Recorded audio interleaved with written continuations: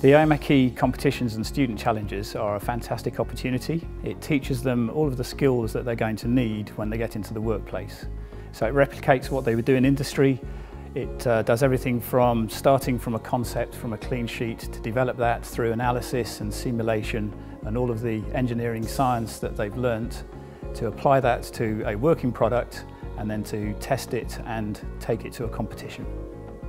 The IMechE Student Challenges continue to be a really important part of students doing engineering, so it gives them an authentic problem to solve.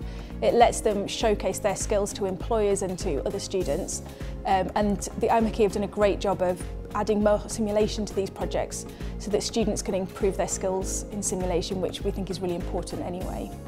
So an increasing number of students are arriving at university without the practical skills that they used to have.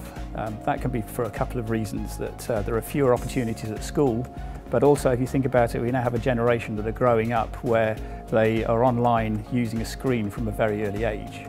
So it's really important to get them used to the practical skills of engineering. Even so, the design and manufacturing processes of engineering are more reliant on software and technology. But again, we still need the hands-on practical engineers for the future.